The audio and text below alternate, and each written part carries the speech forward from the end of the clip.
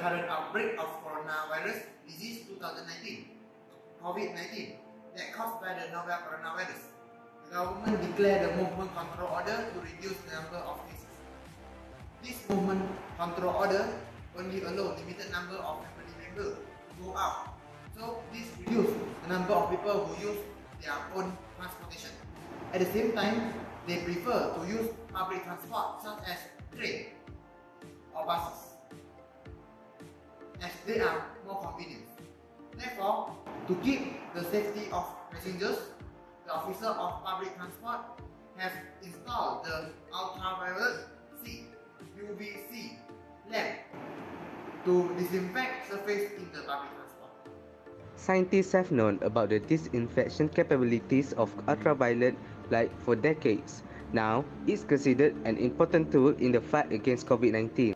A scientist at Columbia University found UVC is effective against SARS-CoV-2, the virus that causes COVID-19, in laboratory settings. But the results still leave a lot of questions. What is UVC? How does it work? Is it safe? So in this video, we are explaining the answers to those questions and more.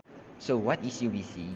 UVC radiation is a known disinfectant for air, water, and non-porous surfaces. UVC radiation has effectively been used for decades to reduce the spread of bacteria, such as tuberculosis. For this reason, UVC lamps are often called germicidal lamps. But there is also a limitation of UVC radiation. UVC radiation can only deactivate the virus if the virus is directly exposed to the radiation. Therefore, the deactivation of viruses on surfaces may not be effective due to the blocking of the UV radiation by soil, such as dust, or other contaminants such as bodily fluid. Many of the UVC lamps sold for home use are of low dose, so it may take longer exposure to a given surface area to potentially provide effective deactivation of a bacteria or virus.